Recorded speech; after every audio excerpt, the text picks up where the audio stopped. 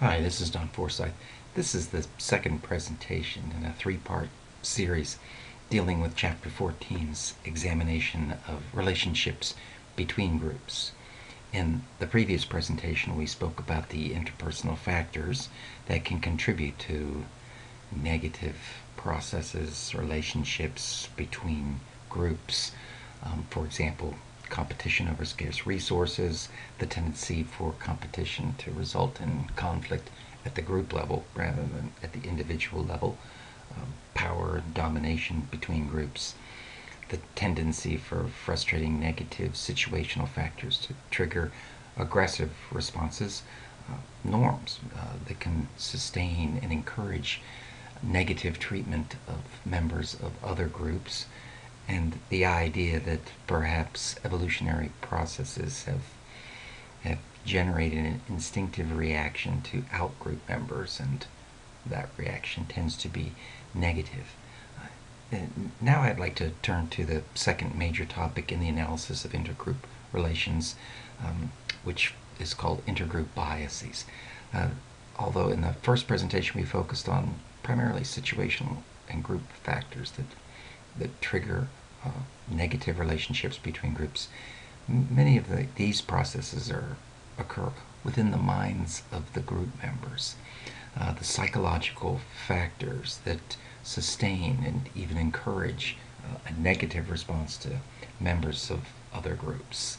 And we'll consider categorization at the beginning, the idea that as soon as groups are created, as soon as we can categorize a person within a group, it tends to trigger a negative reaction. And we'll move through to our final topic, which is the tendency for categorization to be linked to identity.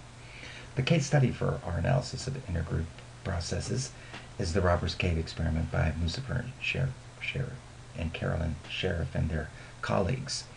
One thing that they noticed when they first created their two groups, the rattlers and the eagles, was that just the very creation of a group identity, a sense that one was a member of the group, the idea that one became a rattler, and that rattlers were different from eagles, seemed to be sufficient to spark hostility, a negativity towards outgroup members.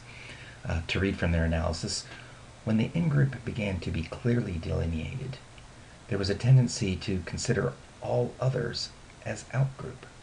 The rattlers didn't even know another group existed in the camp until they heard the eagles on the ball diamond. But from that time on, the outgroup figured prominently in their lives. Hill, who was a rattler, said, "They better not be in our swimming hole." The next day Simpson heard tourists on the trail just outside the camp and was convinced that, quote, "those guys," unquote, were down on our field again. It suggests this particular passage suggests that simply creating an in-group might be sufficient to trigger negative reactions to the out-group. That basic idea was investigated by Tashfield and Turner in their research, which used what they called the minimal intergroup situation. They were interested in studying the factors that can sustain bias, stereotyping, conflict between groups. In some ways, like the sheriffs, they tried to create a minimal situation to start adding on additional factors to see how much these factors contribute to intergroup conflict. So they started with a very basic kind of intergroup situation. They brought people together and separated them into two groups. And the separation into two groups was based on a completely trivial factor. So, for example, it might be that they told individuals that you are going to be part of Group A. It's because you like this kind of art.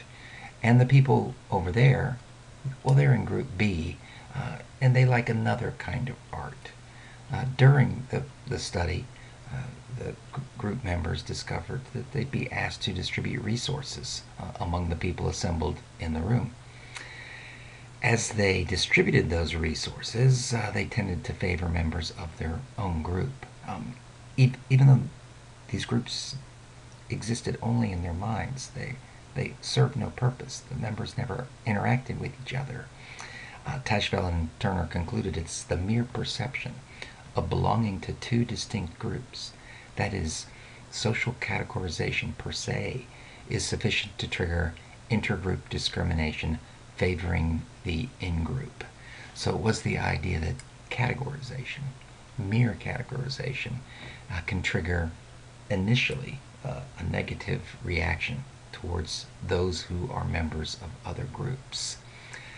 As researchers continue to investigate the psychological ramifications of groups and people's reactions to members of outgroups, they identified a systemic tendency for people to simply favor the in-group and judge more negatively the outgroup. It was the sociologist William Graham Sumner who coined the term ethnocentrism to describe the belief that one's own group, in particular tribes or regions or country, larger groups, are superior in most ways to other tribes, other regions, other countries, other groups. At the group level, ethnocentrism is the in-group, out-group bias. Subsequent research by Marilyn Burler and her colleagues suggests that this is a pervasive bias, although in-group positivity, the favoring one's own group, tends to be slightly stronger than out-group negativity, particularly among groups which are successful and prospering. So such groups tend to favor their own group. They might be less likely to condemn out-group members. Other research suggests that very frequently people use a double standard in evaluating the actions of their own group member, and positively, and a different standard for evaluating the actions of an out-group member. So, for example, pride in your group is described as nationalism or patriotism. But if another group takes pride in their country, it might be described as ethnocentrism. If during a negotiation we decide to offer the other group a concession, but if the other group offers us a concession, we may interpret it as a manipulative ploy of some kind. If we decide we're going to stand by our principles, we are being just and have high integrity. If another group member, an out-group member, says, I can't do this, I'm going to stand on my principles, they're described as being stubborn, if you will. Other sorts of processes are often noted, and we even find evidence of these processes using the implicit association test, the IAT, developed by Tony Greenwald and his colleagues. He does find, using that technique, that even though individuals might deny that they favor their group and that they do not have negative feelings towards the out-group, this indirect measure of their emotional reactions to the in-group and the out-group often detects the unconscious bias that they deny consciously. Other biases which occur, more cognitive ones, there's quite a list of them here: the out-group homogeneity bias, the group attribution error, the ultimate attribution error, and stereotypes, as described in more detail in chapter 14. All these biases contribute to people's tendency to misunderstand out-group members, for example, to assume that all group members are similar. Even if you simply observe one or two members of the out-group, from them you are happy to generalize to all members of the out-group. You would not do that. You would not generalize quite so freely to members of the in-group if you see your in-group members, one or two in-group members, acting a particular way. The group attribution error, as investigated by Scott Allison and his colleagues, is the tendency to assume that specific group members' personal characteristics and preferences, including their attitudes and their decisions, are similar to the group to which they belong. This is a more general error. It would occur if, for example, you hear that, for example, Don Forsyth, who is a faculty member at the University of Richmond. You may hear that the University of Richmond faculty recently voted to accept a new provost as their leader. You may then immediately assume that Don Forsyth, who is a member of that group, also favored the appointment of this particular individual. That would be an example of the group attribution error. The ultimate attribution error occurs when individuals attribute negative actions. They observe negative actions performed by a member of the outgroup, and they assume those negative actions are caused by dispositional characteristics and qualities of the outgroup member. In many cases, individuals, both in-group members and out-group members, act in ways because they're substantially constrained by the situation. They have no choice to act in other ways. But we tend to overlook the force of those situational factors and instead make dispositional inferences about the causes of the behavior of outgroup members. Of all the cognitive biases, however, stereotyping, the tendency to make broad, sweeping generalizations about members of other groups, is probably the most pervasive of all the cognitive biases. We assume that all members of the outgroup are not just similar and not just that their actions are caused by their dispositional features, but we assume that they all have certain characteristics that they share in common. And even when we learn that we gather evidence that suggests these stereotypes are incorrect, we still tend to cling to this mistaken beliefs. The very concept of stereotype, as first coined by the journalist Walter Lippmann, suggests that these cognitive structures, this scaffolding, tend to stamp themselves upon the evidence that we gather, and so constantly reaffirm themselves. Recently, the stereotype content model has tried to describe how our stereotypes about individuals and groups are tied up to our emotional reactions to them. The two dimensions stressed in this particular model are the competency, the viewed competency of the group, and the warmth, the relationality of the outgroup, or even the in-group. So, for example, if a group is viewed as not particularly warm and relational, but highly competent, then we would experience the emotion of envy. Envy is most likely when the outgroup, although judged negatively, is nonetheless higher in status than the in-group, and that status difference is thought to be due to the competence of the outgroup. Contempt, on the other hand, occurs when the outgroup is very negatively stereotyped, and therefore is viewed both as very low in terms of competence and also low in warmth. Pity, in contrast, when an intergroup emotion is directed at outgroups that are viewed negatively in terms of competence, but are thought to have some positive, possibly even endearing qualities.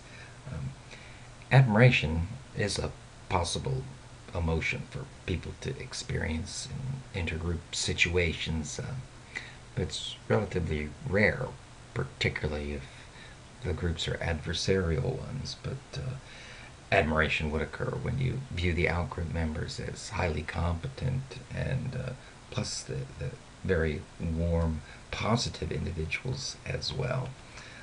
In most cases, we reserve both of those evaluations, competency and warmth, for our own group. In cases where the interactions between the group members become extremely negative, cognitive processes come online which sustain, rationalize the negative treatment that our group, the in-group, may be inflicting on the out-group.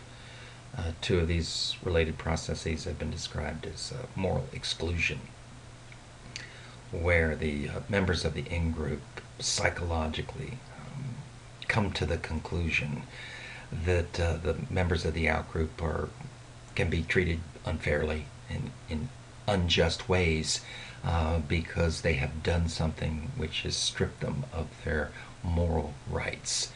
And in the most extreme case, they're not just not viewed as protected by morality, but they're not viewed as human any longer. And that's when dehumanization occurs. This generally, this reaction is one which is most likely to be seen in cases of extreme conflict between groups. And as Allport explained, although we often become angry towards individuals, hatred, people rarely use the word hatred unless they're describing individuals who are collected into groups. All of these processes are psychological ones, and questions arise about what's the function of this pervasive tendency to view the outgroup negatively. And one theoretical analysis which has emerged to explain these reactions is social identity theory. And as we've discussed in earlier presentations, social identity theory assumes that your sense of self is not based simply on your personal characteristics, but also on the characteristics of the group to which you belong. And that as you more and more strongly identify with your group, and as that group identity becomes clearer to you, and you recognize that you belong to that category and identify with it, it is more likely that you will generate a negative reaction to the outgroup. So you will emphasize your group's achievements. You will certainly favor your group and your group members and engage in stronger outgroup rejection. So it's very important to distance your group and champion your own group over the outgroup. Those tendencies will generate increased self-esteem. The research does suggest that social identity processes are implicated in intergroup conflict situations because obviously, the more a person identifies with the in-group, then the more likely they will tend to reject the outgroup. Although it's not clear, outgroup rejection raises their self-esteem. In these presentations, we've looked at two components of intergroup relations. We've looked at the causes, we looked at the intergroup biases. What remains is an analysis of conflict resolution, and we'll turn to that in our final presentation on this chapter. Thank you.